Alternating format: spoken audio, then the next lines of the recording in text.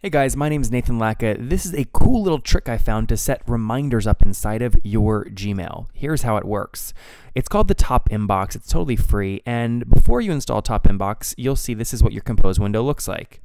After you install the Top Inbox, you'll see these buttons added across the bottom. Look at the clock.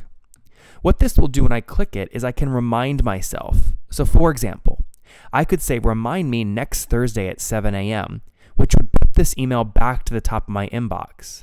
I could even say remind me no matter what, or only remind me if nobody replies.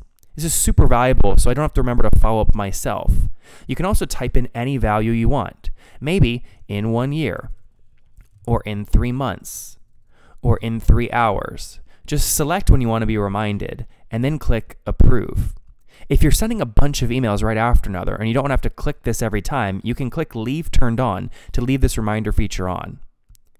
Once you click approve and then send the email, that email will then come up back to the top of your inbox at the reminded time. Now, let's say you just want to remind yourself about a conversation. Well, open up the email thread and click the clock icon right here.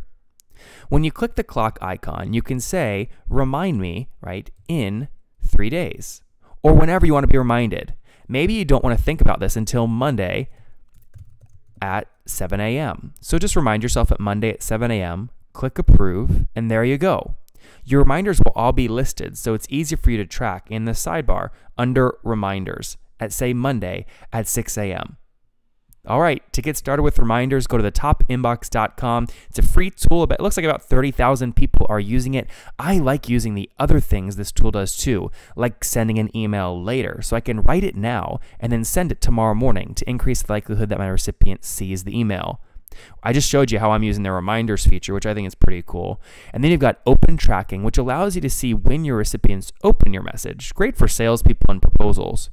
And lastly, I like traveling and being out by the pool. I don't have time to do a bunch of auto follow-ups. So this is kind of cool. You can email somebody and then pre-populate a message to send to them if they don't open or reply after some amount of time, like 2 days. You could set up many threads too, so if they don't reply after 6 days, send this email.